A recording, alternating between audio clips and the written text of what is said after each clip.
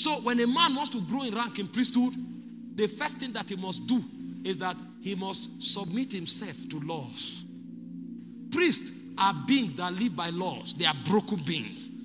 So when they come before God, their brokenness is a testimony in the spirit. That's why David said in Psalm 51 from verse 17, he said, a contrite heart and a broken spirit, thou shalt not despise. So when a broken man is talking, he can move heaven. You want to grow in your priesthood, it's beyond revelation. It's beyond how many hours you can speak in tongues. When you are speaking in tongues and making decrees, they will find out who is talking.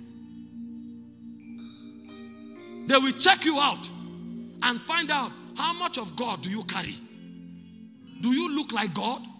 Because the things you are speaking of, when God releases it, if you are not careful, it will make you godless.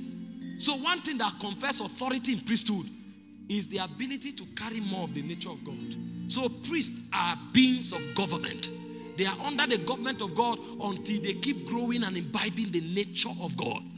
A priest is not just a man that makes declaration.